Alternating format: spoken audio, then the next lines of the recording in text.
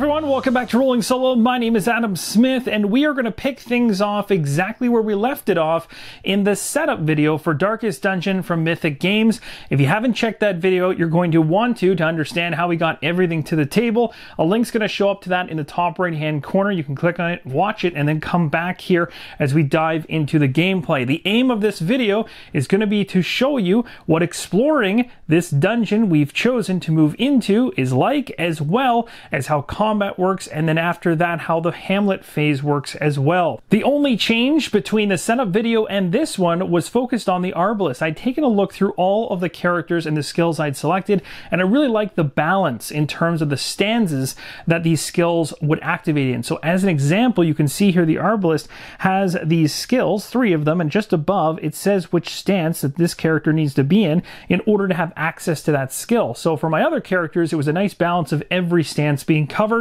so no matter where they get pushed or pulled on this stance track, they're going to be useful. However, the Arbalest actually had 3 with the exact same stance layout, and I didn't like that. There was 3 of them that had stance layouts like this. Now I only have 2 of them like this, and I swapped this one out, which used to be there, and I brought in this blind fire 1 here, which is allowable in all 4 stanzas. Again, I did this to try to give the Arbalest some options if she happens to get pulled to the front of the row and becomes more aggressive.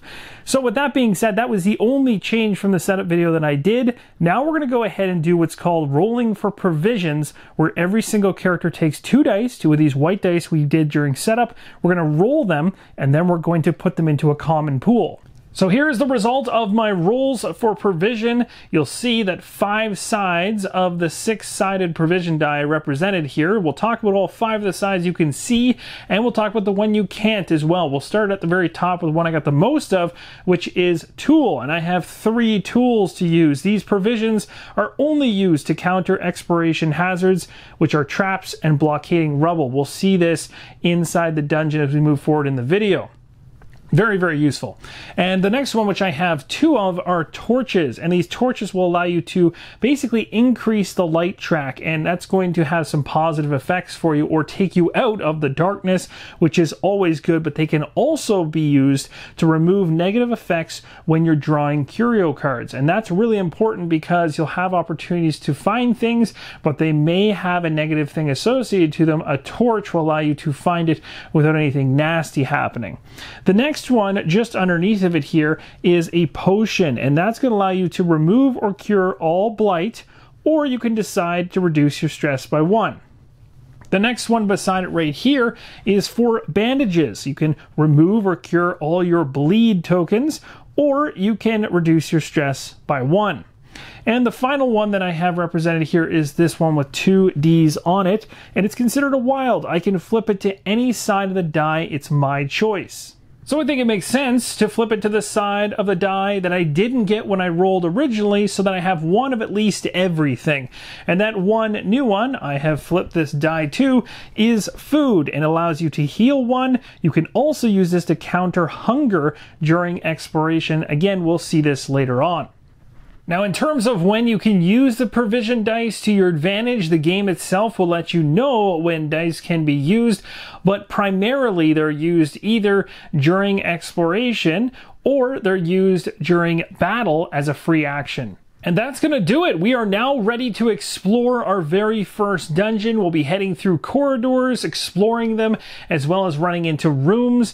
And we're trying, as our main objective here for a scout ahead, to try and clear as many rooms as possible. For every 2 rooms we clear, we're going to gain an XP for the party. And at the very top left of this particular quest card, you'll also note some firewood with a value associated with it. Now, not every quest will have this, but when it does, it gives you essentially 8 to use to help you with stress and wounds, and you are allowed to rest as an action while moving through the dungeon. As long as you're in a cleared room, you can choose to rest and use the allotment of 8 to reduce your stress or reduce your wounds of your party. You can distribute this in any way, shape, or form you want. In order for me to remember exactly how much I have as I traverse through the dungeon, I'll just use a D10 and we'll set it to 8. So as most of you likely remember from the setup video, we have the dungeon layout right here, and we built it based on the actual quest we're doing right here. These room tiles are all flipped upside down, so I can't see what they are. They're randomly placed, and we of course start right here at the very beginning of the dungeon. Now you'll see that all these doors are connected by corridors all over the place, and that's going to be part of how we're going to explore through this dungeon. There's two major things you're really going to be doing when you're moving through here. One of them is optional. The other one is all about exploring and or getting into the rooms themselves and resolving them and attempting to clear them at the end of the day for our quest and even for subsequent quests that you might pick up. So scouting, if you want to scout, the idea behind it is every single character you control, or if you're playing with multiple people, every character needs to take a single hit of stress in order to do that. And if you go ahead and do that, you can then reveal all adjacent rooms. So you could see why maybe at this point, being we're at the beginning of the dungeon, you're only going to get the benefit of being able to see the first room. Probably not the best time to use it, but later on, if we actually are sitting right in the center here where we have 3 connections around us, that'd be a perfect time to scout and be able to see 3 rooms revealed. Exploration is the biggest thing inside the dungeon because that's how you're going to move through the corridors. So when you're doing exploration, what can happen in that stage first, if you'd like, is you can discuss tactics, strategies, plan your path, change your stances in terms of how you're sitting on the stance track, and you can even consume the provisions that we rolled earlier at this point. Now again, when I'm playing solo, I'm making all the decisions, so things move even quicker because there's not as much talk back and forth between players. I know exactly what I want to do and what I'm trying to accomplish. It makes things even more streamlined. So what I'll be doing is I'm going to be trying to move straight ahead north. I want to go see that very first room. So when moving from one room to another, we're going to go ahead and roll 2 exploration dice, and then we're going to apply the results. And these 2 exploration dice are being rolled by every single player in the party. Similar to rolling for provisions, when you're rolling the exploration dice, if you're playing solo, you're rolling for all of the characters in the party. So I'll be rolling for the highwayman first, and then I'm going to move through all of them. There's no order in terms of the rolling of these dice, but once you get to the results stage, when you're actually resolving what you get on the dice, then that stance track does matter in terms of positioning. So highwayman right off the top got a blank. And this result, and again, I'll talk about each of the different sides of the dice as we go through. This is the arbalist roll. Oh, that's not good. Next up, we have the jester. And finally, we have the grave robber. And of course, in these situations, you really want to see a lot of blank dice. And we'll be resolving these exploration dice based on their stance order. So we'll be starting with the grave robber, then the jester, then the highwayman, and then the arbalist. So the 2 dice that were rolled for the grave robber, one of them is fantastic. I'd love to see blank results on every single one of these dice because these exploration dice are going to hurt you. So the easy way to start is to go ahead and get those blank dice out of the way because you just saved yourself some pain. Next up, we go to the next die, and that was a Curo is what that icon is for. It's an object of interest which is lying before the grave robber, and I can go ahead and pull a card in order to see what that is. Now the Curo is going to grant you a positive and a negative effect. If I want to right now, and I have to spend this right now, I can spend 1 torch provision before I draw the card to ignore all the negative effects on it. So there's going to be a card coming off here. It's going to give me something positive and negative. The interesting thing is you have to make a judgment call in advance as to whether or not you want to negate those negative effects or just deal with them when they pop up. I'm going to go ahead and choose not to spend my torch provision in order to negate negative effects from this curio. So let's go ahead and flip it over and see what happens. The grave robber has found a bookshelf. It says a big bookshelf looms in front of you. As you reach out for a book, a spiky ornament falls onto your head as your cheek gets slashed from the impact. You look around and find a trinket on the bookshelf's side. Now you only need to stop the bleeding. Now we just go top down through all of the things listed on the bookshelf. You'll notice there'll be a mix of good and bad things. The first thing says to go ahead and increase stress. So poor grave robber is going to take some stress for that particular situation. And just below it, we're going to be gaining a negative quirk. The negative quirk that we gained is fragile. This is not a good one. Basically, whenever we get wounded, we get additionally wounded by 1 as well. Now, there is a space to hold your quirks on the right-hand side of the character board. So I'm going to place this quirk over there right now, and you can only ever have a max of 3 quirks. There is some interesting mechanics in terms of positive and negative ones, and then once you hit that max and you get either a positive or a negative one in the future and how that works, if we hit that, I'll explain it, but it's quite interesting and usually starts to lean towards things getting worse and worse the more of these you get. Next up, thanks to that ornament falling down and smashing off the grave robber's face, we are now bleeding. So you'll see I've made a stack of 3 number 1 bleeding tokens, and you know how to build this stack because it'll tell you which number token to grab. On the left hand side it shows a 1, just like it matches right there with the blood drop for bleeding, and then right beside it says 3T, which means 3 turns. This will definitely matter once we get into battle in terms of the turn sequence of things. So basically bad things are happening to you while you're exploring the dungeon, and then of course once you get into battle, that's when all these things start to trickle out. Now you can always try to deal with these things while exploring in the dungeon before a battle shows up. Remember, I talked about things like bandages and potions, things that can help you get rid of these types of things off of you. Or I could have actually gone ahead and used a torch to negate every single negative effect here and just taken the positive one. And that leads us right to the positive one, which is the last thing on this card, which is to go ahead and take a trinket. Now, trinkets are extremely cool because they work in 2 different ways. First off, when you first equip the trinket, you get it on its positive or best side. So you can see right now I've placed it actually with the negative side facing up. We're going to be going ahead and slotting this in. I'll do this in a second like this, but I'll be doing it on the side like so, and I'll just do it underneath the character board so only this top portion here shows. You can see it's a critical stoner is what it says, +2 crit, which means it's going to be easier to crit when I decide I want to go ahead and use that critical stoner. However, once I've gone ahead and used it, I then have to take this trinket and flip it over, and the only way I'll ever be able to make use of this +2 crit again is if I go ahead and use it for this, which means I'll knock my accuracy down by 2 on a subsequent attack in the future, and then it will rotate back around to its positive side for me to use once again. And that's going to resolve the exploration dice that were rolled for the grave robber. We've got the negative quirk on the far right hand side. We've got the trinket on the left hand side. We got a little bit of bleeding going on, and we're just a tad stressed out. The Jester is up next. I'll resolve the first one we haven't seen before, which is this one right here, and it's a hunger, which means the entire party is hungry. And if we don't satisfy that hunger by using from our provisions food, then we are going to each suffer 2 damage for each hero level we're at. So currently we're at level 1, so it's still going to be 2 damage each. That's pretty brutal. So I'm definitely going to go ahead and spend my food provision here in order to satisfy this die so nothing bad happens. Now, next up is the Kiro card again, and this time around I am going to use a torch. You might be wondering, why am I doing it this time and not the first time? Well, I was interested in showing you guys what would happen if you didn't spend a torch. I also wanted to keep torches, as you can see, to help us with our light level, as I mentioned.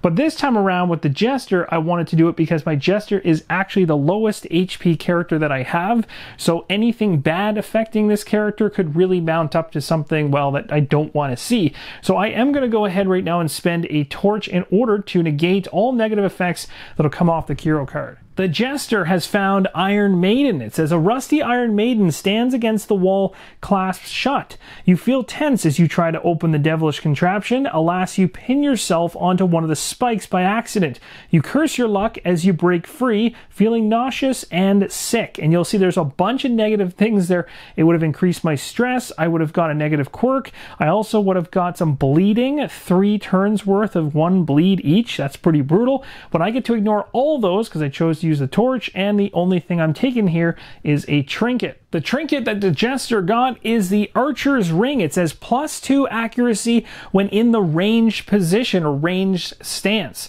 Pretty awesome. Jester is right here right now, but I could eventually move the individual to this spot right here to take advantage of this trinket, and then the opposite side, once I eventually use it for its positive side. On the negative side of things, in order to get it back to the positive, I'll have to take a -1 to accuracy. Moving along in stance order, the next individual is the Highwayman. You can see we got a blank result, so that's a plus. This thing is resolved right away. We have this icon here, and that represents stressful darkness. The corridor is so dark you can hardly see what's around you, we can spend a torch provision or reduce the light by 1, or we can suffer 2 stress. So for me, I think in this situation, I might actually use the torch to stop this thing from moving into the neck or dropping a light level. So we'll go ahead and take our final torch that we have to resolve this one. Last to resolve exploration dice in the stance order is the arbalist. The arbalist is now going up against 2 traps, one after the other, and I have to decide how I want to deal with these. If I want to try and get rid of the traps cleanly without any kind of potential damage coming my way, I can go ahead and just use a tool provision and get rid of a die. So 1 tool for that one tool for another one, and we've cleared both. However, tools can be used for other means. They can not only help you with traps, but other things you find in the dungeon while you explore, like for instance rubble, and we'll see that later on because I didn't roll any rubble side of the exploration die. But right now I'm going to choose for at least the very first trap not to go ahead and use a tool provision, so in that case I'm going to be rolling. Inside the rulebook it states what the crit and accuracy level is that I'm rolling against. If I roll a crit 2, which means a 1 or a 2, I'm going to take 8 damage. That's a ton of damage, but don't worry, I have that wood for resting, so I potentially could deal with it that way. The accuracy value goes all the way up to 8. Now your accuracy value can actually be changed or dropped down if your dodge value is decent. Unlike the arbalist, my arbalist sadly is 0 right now, so I won't be dropping that accuracy value at all. So anything up to an 8 is going to be 2 damage, from 3 to 8. And then lastly, if I roll a 9 or a 10, I get away scot-free, and that's kind of what I'm hoping will happen. So let's go ahead and see how the first one resolves. All right, so we got ourselves an 8, roll right off camera. So that's still a hit, but at least it's not a crit. So that'll just be 2 damage for the very first trap. All right, I can deal with 2 damage. That's not bad. The crit is what I'm terrified of. But again, remember the HP on the arbalist is actually really high at 14. So this is why I'm taking this gamble to hopefully resolve these traps without needing to use any tools this early in the dungeon. Let's go ahead and roll again for this next one. Cross our fingers I get a 9 or a 10. Ah, look at that, I got a 9, so that is a miss. So no damage whatsoever for the arbalist. Overall, I'm pretty happy with what happened. I mean, I guess technically I do take some damage from the first trap, but I was able to just hop right past that second one. So with the corridor exploration resolved, which is this connecting dotted line between the red bead and this first room, we're now going to go ahead and reveal that first room to find out what we found in terms of a room. Ah, look what we found here, a dark room. This is actually the worst place to find a dark room because a dark room is going to reduce the light by 1 point when you walk into it. And you don't remove this token after it's resolved because, like a trap, dark rooms never clear and heroes are going to face them every time they cross them. So we also have traps, as I just alluded to, inside of this dungeon. We know this because of the card that we set up. We know there's 1 trap sitting in here somewhere. It's something that you can't, clear to get rid of. You're going to constantly run into it if you backtrack into it or through it again. So essentially having this dark room sitting where it is really nasty because if we move out to deal with something over here and come back, we are then going to take another hit from the light level. Now, right now we take that hit because we are now entering into that room. We cleared the corridor with exploration, we revealed the tile, we enter a room. Our light level is instantly impacted, but the key here is this thing will sit here and constantly toy with us every time we cross into it. Now I want to draw your attention up to this light track above where the stance track is, and you can see right now it's on 5. So there's no effect, we have a lot of brightness going on inside the dungeon, but we're going to lower this level down to 4. And before I go ahead and do that, I'm going to show you what that means. It states right here that monsters and heroes are now +1 crit. So that means my heroes as well as the monsters we face are going to have an increased chance of hitting crits. So it's an even balance. It's bad for us and it's good for us at the same time, and this will occur as long as we're on 4 or 3. Once we get to 2, we're taking increased levels of stress, and once we get to 1, increased levels of stress again. And then down to the very bottom, just the monsters are going to gain a +1 in accuracy and a +1 in dodge, making it tougher to hit them and easier for them to hit us. Now, I'm sure you remember earlier on when I talked about scouting as an optional action we can do inside the dungeon while we're moving through it.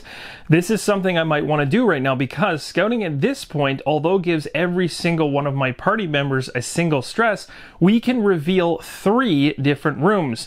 The benefit to doing this is when we move into one of those reveal or scouted rooms, we're only going to have to roll a single exploration die each versus 2 of them if we hadn't have scouted and revealed them. So I'm going to go ahead and have the highwayman take a stress. We're going to have the arbalist take a stress. The jester is going to take a stress. Those 3 all take their very first stress, but the grave robber already took a stress earlier when the grave robber took a curio card, now taking its second stress.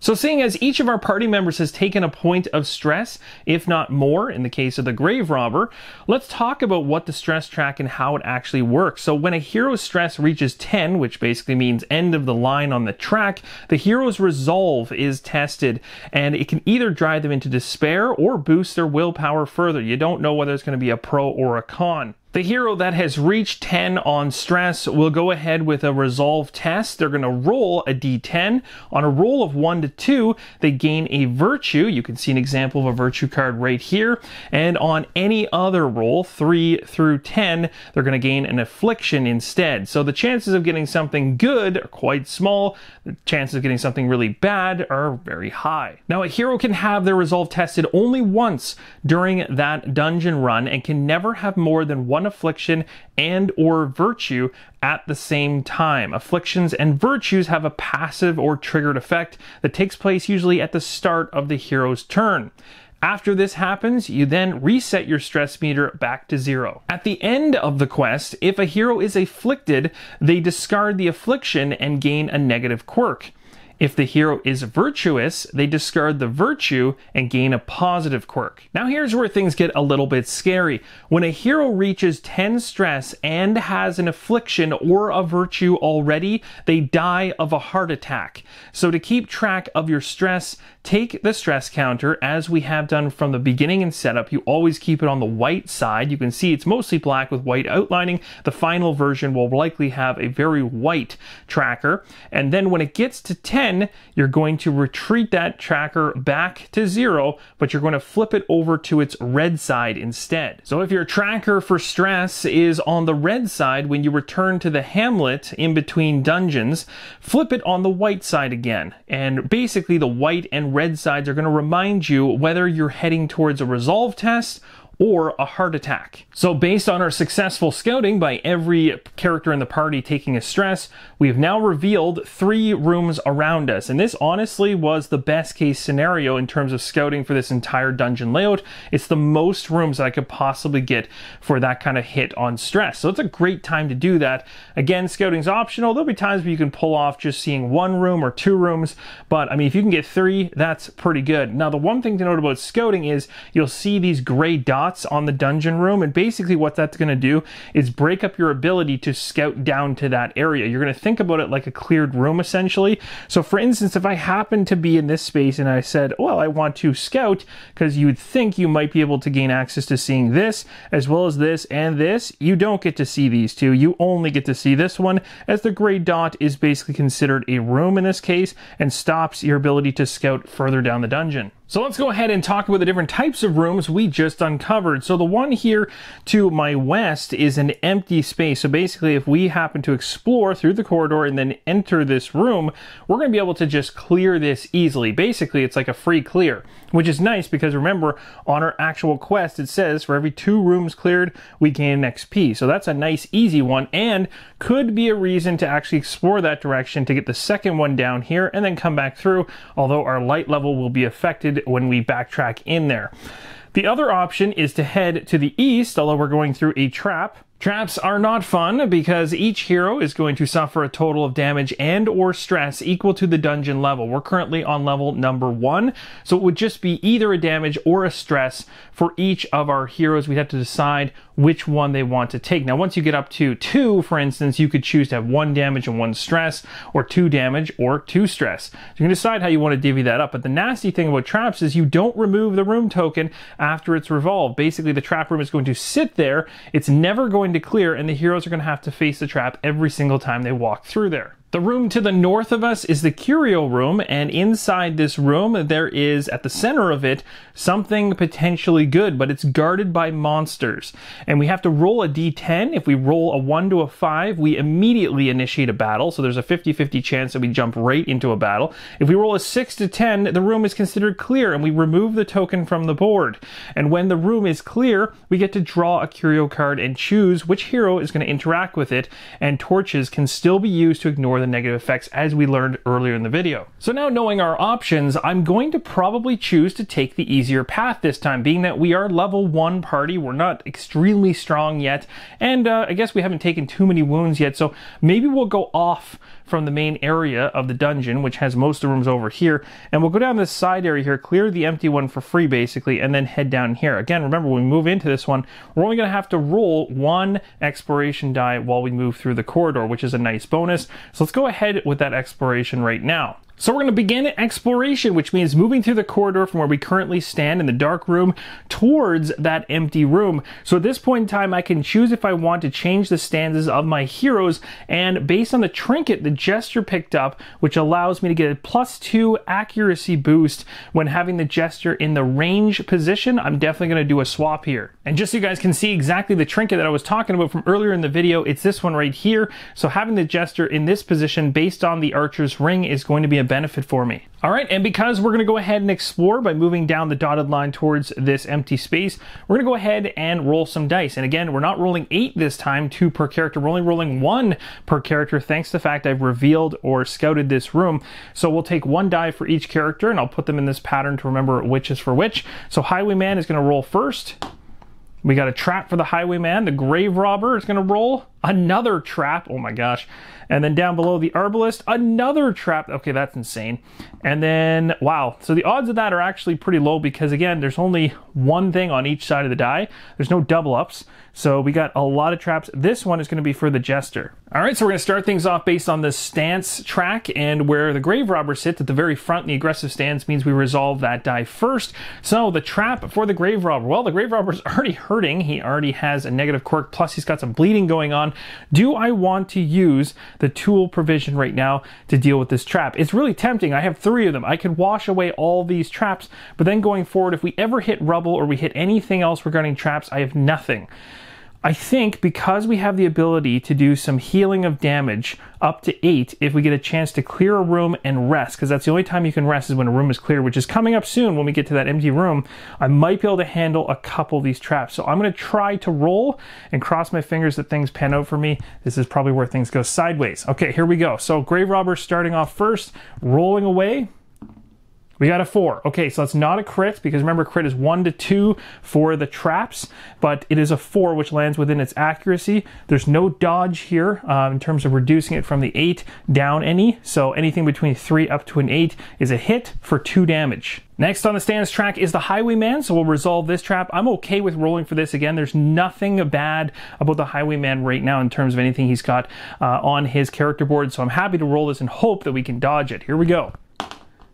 Oh, we got a 10, and we did dodge it. The Jester has found an altar of light. A small holy altar seems out of place against the backdrop of corruption. You open the small sack resting on the altar's feet, and you feel your fingers twitch, realizing the sack has been drenched in some sort of toxin.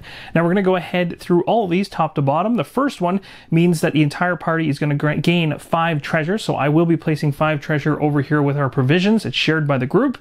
Next one, we're going to get a positive quirk, so that's a good thing. Lots of good things on this one, but this one right here, the third one down, is going to be 3 times of this blight, and that is not good. That is going to do the similar thing to what bleed is doing to the Grave Robber in the future, where it's going to bleed out over a series of turns and do damage. So I will be taking a stack of 3 1s and place them on the Jester, and then we're going to get a provision die, which we can go ahead and roll, and we'll have an extra one in our common pool. So we have our stack here for blight. We also gained 5 treasure, and we're going to go ahead and roll a provision die now, see how it goes. we got ourselves a wild. And I'm going to go ahead and turn that wild into a torch because that's something we've been lacking and could really help us out. And last but not least, we have the arbalist who has another trap. All the arbalist seems to stumble into is traps, but does a pretty good job every so often, so far 50-50, of dodging them. So let's see if the die rolls in our favor this time as well. Highly unlikely, but let's try it. Oh, you gotta be kidding me. All right, so our arbalist has dodged 2 traps and suffered 1 hit from one of the traps in the past, so that's why there's only 2 damage on there. So far, if a trap comes up, the arbalist seems to be able to luck their way out of the situation. So our party has now moved successfully into the empty room, and as I talked about earlier, the second you move in there, it's an empty room. It automatically counts as a cleared room. We'll take the room token off, place it on our card here for the quest, just to remind ourselves we need 2 cleared rooms to get ourselves a party XP of 1. Pretty happy with that, and now we have to decide, do we want to scout while we're in this location in order to check out this room in advance and be able to roll less of the exploration dice, which could be a benefit, or do we want to go ahead and just dive in there and see what happens? But before we make that determination, we are now in our very first cleared room, which means we are able and have gained access to be able to rest at this point, which is that 8 we have over here sitting on the quest card. So we could technically use this 8 in order to heal ourselves up, which could be a useful thing to do right now. So seeing as our stress is actually really low right now overall, I'm going to go ahead and actually scout. I wouldn't normally do this for just a single one, but what this will allow us to do is get an idea as to whether or not we want to actually try and heal up prior to moving into this space. So every single one of my characters will take 1 additional stress. So just to sum up the scouting that I just did, every single character now has at least 2 stress, except for the grave robber that has now 3 stress. So we're getting up there, but we're certainly on the lower end of things that way. We found a lair, as you can see right here by scouting, and the lair is obviously full of a whole bunch of monsters, and we're going to have to initiate a battle immediately when we move into here, and if we win the battle, we can clear this room, and that will give us our second cleared room, allowing us to take 1 XP as a party. So seeing as we can only rest in cleared rooms, let's go ahead and take advantage of that, seeing as we know the next room we're walking into, if we'd like to, we have to explore our way there, but once we enter into that, we're going to a battle. We might as well be as ready as we possibly can for that. So I'm going to go ahead, because we have 2 damage on the arbalist, and I'm going to use 2 from the 8 that I have here in order to get rid of this. This will drop the 8 down to 6, and over on the grave robber I have 2 damage as well, so I'll heal that as well. The only thing that this firewood will not help with in terms of resting in a cleared room is it won't deal with any type of bleeding or blights. It only deals with damage or stress, and you can choose how you want to divvy it up. Next, you know we're going to be exploring as we explore towards the lair. So the great thing about this, before we go ahead and grab the exploration dice to roll them, I have the opportunity to use my provisions to help me out, and you'll remember that I do have a potion in my provisions that will cure all of my blight. So I'm going to go ahead and use this potion in order to remove this entire stack of blight from the jester, and that's going to clear it up completely. And next, we're going to take a closer look at the grave robber, who has 3 bleed stack. We want to get rid of that as well. I don't want to have any bad things going into combat. I'd like to go in there fresh and ready to fight. We're going to use bandages here in order to heal that away. So we are literally going in here with nothing negative. The only technically negative thing that we have going for us right now is this right here for the grave robber. This is a negative quirk. Basically, if he takes damage, he'll take an additional damage. The last thing that I'm going to do is take the torch provision that I just recently acquired. I'm going to spend it in order to bump the light level back up to 5, so we do not have to deal with the heroes or the monsters having a +1 on their crit modification. So basically, I don't really want the advantage of having the better chance of hitting a crit. If it's also going to give the monsters a better chance of hitting me, I'd rather control that specifically through the trinkets that I have, for instance, or other effects in the game. And currently the grave robber has a trinket called the critical stoner, which I can use to increase my crit without giving any other advantages to the monsters. So let's go ahead and spin that torch, bump our light level all the way up to 5. All right, with that all squared away, we can begin our exploration of the corridors. We head down towards the lair. Again, this has been scouted, so it is revealed, so we only have to roll a single exploration die per character. So we'll go ahead and do the same split we did before for each of them. So the first one we'll roll for here is the highwayman, see how it goes. All right, we'll go ahead and roll for the arbalist. Ah, blank. So far we got rubble, a blank. This is the first time we saw a rubble die. Ooh, not good. I want to see blanks, come on. a trap over here for the Jester last. So what the Grave Robber has found is called Stressful Darkness. This corridor is so dark you can hardly see what's around you. We can spend a torch provision, or we can reduce the light by 1, or we can suffer 2 stress. So we don't have the ability to spend a torch, as I literally just did it at the very beginning of the exploration phase, so I can't use it to mitigate this. However, as it mentions, I could just reduce the light level back down to where it was, or I could take 2 stress. So currently the Grave Robber has 3 stress. I could bump the Grave Robber up to 5. That's getting a little bit... It's a little bit up there. It's getting up to the halfway mark or a little bit past that, but I'm going to risk it. I'm going to bump my stress up to 5 in order to deal with it. Next up, we have the Highwayman in stance order, and he got a rubble die. So blockading rubble prevents your path forward and has to be cleared out, and either your hands or a tool can make this happen. If we use a tool, of which we have three of them, which is quite a few, we can go ahead and just clear that out, no problem. If we use our hand, then we suffer a damage per hero level and a stress. So I want to avoid that. So what we're going to go ahead and do is we're going to use that tool to just negate that rubble, because I have so many of them. Next up, we have the Jester. As you can see, we have a trap. Not good, but I've been rolling decent enough with these traps to risk it. And the other thing that the Jester has, which is going to help in terms of the check, which is a crit 2, accuracy 8, is the fact that the Jester has a dodge ability of 2. And so that's going to reduce the accuracy from 8 down to 6, meaning if we roll this d10 and risk it, only a 7, 8, 9, 10 is going to do, or actually 7, 8, 9, 10 is going to allow us to escape this trap without any damage happening. So the odds are not really fully in our favor yet, but it's almost a 50-50. But again, you got that crit there always looming in the dark that I could land a 1 or a 2 and take 8 damage on a character that only has 10 health. That's pretty risky. I could use the tool. That would probably be the best decision, but I'm going to risk it because, well, it's fun. At least I find it fun, and so far the dice have been in my favor. We'll see if that continues right now. Okay, so we got it. We got and stuck a 9. That's happened a few times so far, so I gotten super lucky.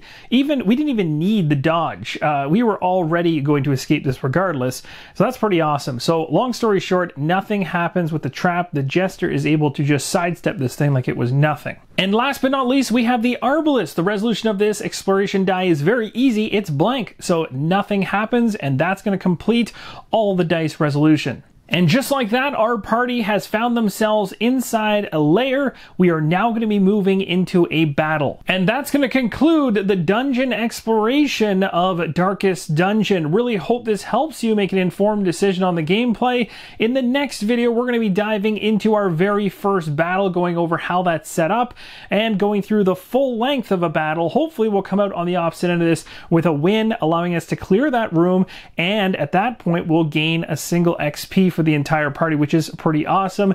Again, when we get to the last video in this series, we will be going through the Hamlet phase, and in that phase, I'll show you how the town phase works in terms of spending gold and XP and all that good stuff, as well as any effects that come from the first imminent threat we picked earlier that affect the town. Also, each of our characters in the bottom left-hand corner has a very specific town power, and that will come into play once we get to the Hamlet phase as well. Thank you guys so much for watching. Hope to see you in the next episode. And as always, keep on rolling solo.